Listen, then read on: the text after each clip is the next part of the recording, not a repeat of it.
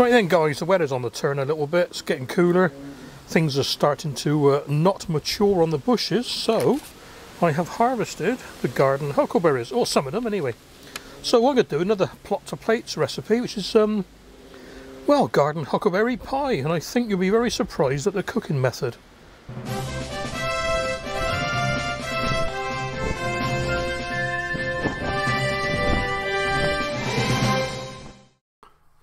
Right, just to set the scene for the plot to plate recipe for this pie, many moons ago Willie Coleman over in Canada sent me a pack of garden huckleberry seeds. Planted them, nurtured them, potted them on, put them out on the new plot at Leaf and Ground, and they grew into some weird shapes, I tell you. But they fruited, and very prolific too. So I picked a few over the last couple of days. They do keep well in the fridge, up to 2 or 3 weeks I believe. So if you have an erratic harvest, you can pick a few here and there. Quick word of warning, all you need are the jet black berries. Don't pick the purple ones, don't use the purple ones, don't use the green ones. If they're a dull black colour, even better.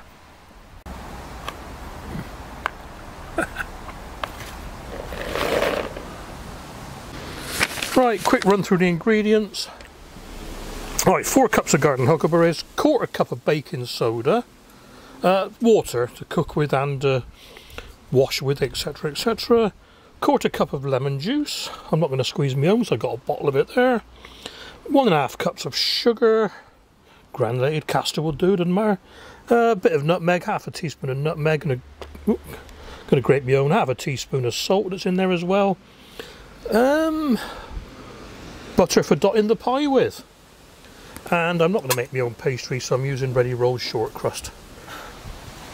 Okay, so they cleaned up very well actually, very little debris on them. The odd leaf that you miss, you know.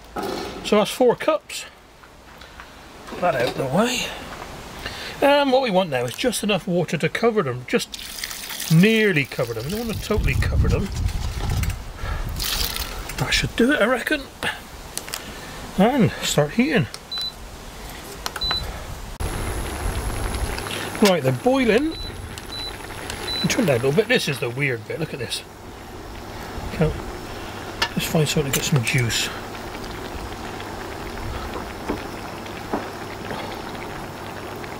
Look at the colour of that. Lovely indigo blue, I suppose you'd call it. Look at that. Beautiful. Anyway, we're going to ruin all that. Because what we're going to do, look at that. Can you see it? What we're going to do is put in 1/4 cup of baking soda. A little bit at a time, and here's the 1/4 cup of baking soda, a little bit at a time. And it's going to, look at this, look, I'm going to get my spoon out of the way. It's going to foam like mad. Almost like a Harry Potter thing going on here.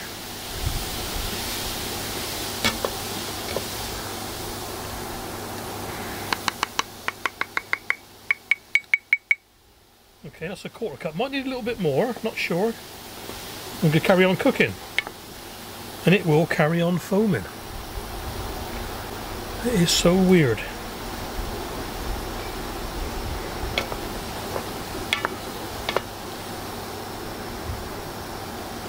Just get up a little bit. Yeah, it's still foaming, that's good.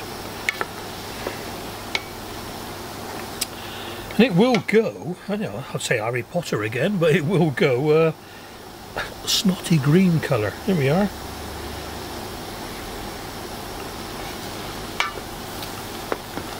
So, I'm going to let that carry on, just gently simmer boiling for 10 minutes, I reckon. 10 minutes, turn it a little bit hot. That's about 3 minutes in now, and every time you stir it, it goes mad. Let's have a quick look at the colour of the liquid again. Oh, there we are, totally changed now, look, thick green colour. Emerald green, I'd say that was. Yeah, it's all chemistry experiments at school, this.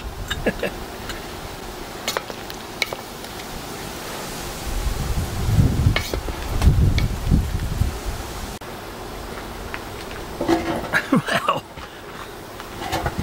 about 6 minutes in, pretty unappetising at the moment, guys.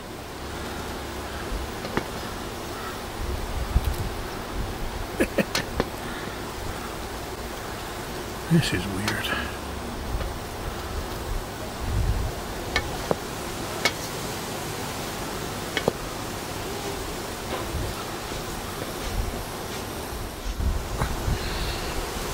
Okay, we're 10 minutes in.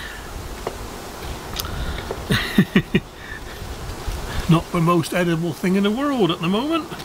So what we're going to do, we're going to drain it, strain it, and bring it back. Okay, back again. Here's the liquid that come out. Well, dark green. I don't know what you can use that for. It smells absolutely revolting. But I'll leave it a minute. Because here's the berries, and they look just as revolting, to tell you the truth. So back in with them. About 1/3 of a cup of water.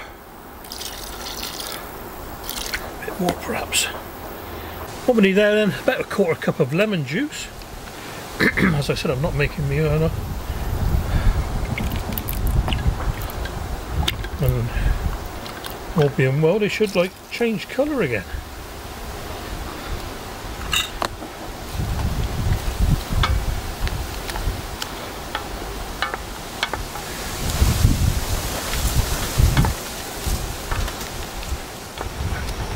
And here we are then, going back to a purple colour. Secondary school science, this. Right, so we're going to now leave that about, I don't know, 30-35 minutes will do. And then start adding the rest of the ingredients. Oh, that's windy again. What is it? Right, here we are. It's like a nice royal purple colour again now. Look. Not quite as much in there as I thought there'd be. So maybe only enough for one pie today. But I've got to put the sugar in yet, so that might bulk it up a little bit. Everything's gone purple. Let's put that out of the way. Let's get everything else in. Right. I don't know, about 1/2 teaspoon of nutmeg. I'm going to use fresh because I've got some fresh ones. If the wind stops blowing, it'd be even better. Me out. Never seen that before inside there, all funny patterns. Right, that's that one. 1/2 teaspoon of salt. 1.5 cups of sugar, granulated at this time. That's about 3/4.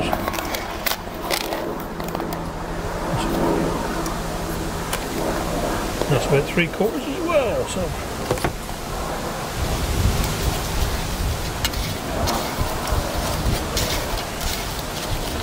one pie filling.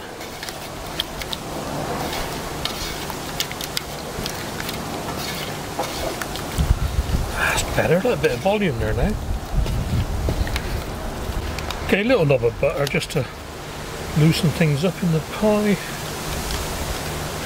Not too much. And cornflour. There it is.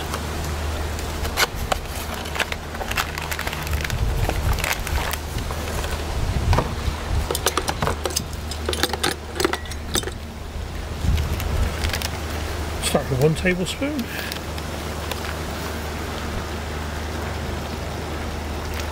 We'll see how we get on.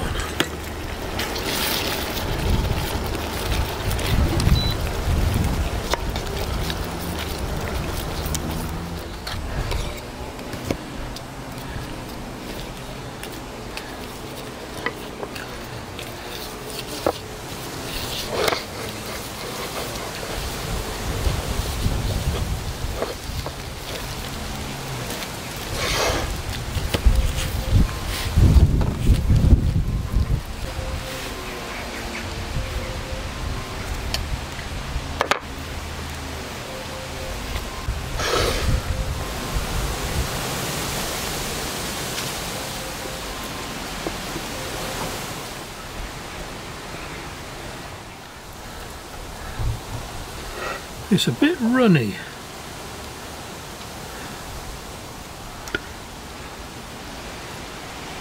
So I'm using a slotted spoon just to get some of the excess moisture out, really.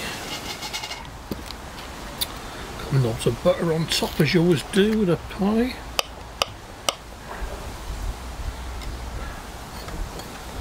Makes it more decadent.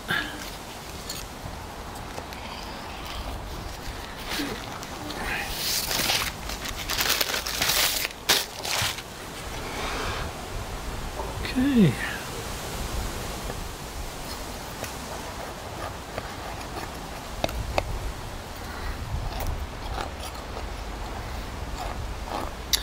It is hard doing this so that you can see what I'm doing. It might look like I'm making a pig's ear of it, but it's back to front to me. Okay, now, so a little bit of crimp.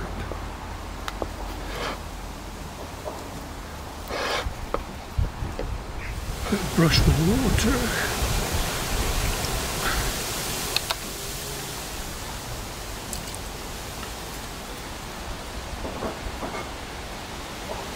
That'll do. Couple of holes. And see you in about half an hour. Oh, 40 odd minutes, I think. 40 minutes. Well, there we are then. One garden huckleberry individual pie. Should have been bigger, I think, but anyway, it's been in the oven 40 odd minutes. It's been cooling down for 10 minutes. Let's give it a go, eh?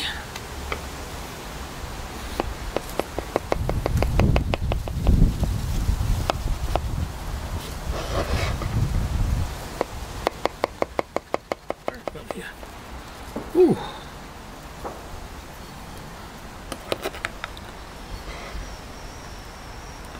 Cool, look at that. A bit runny, a little bit runny.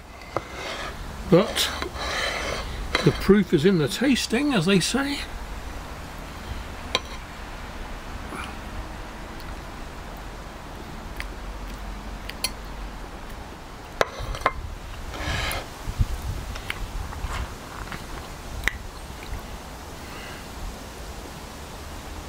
Now that, I can't describe it. It's like nothing I've ever tasted before. I can't really put my finger on it. Really, it's sweet. It's a little bit blueberry. It's quite perfumey, actually. Hang on.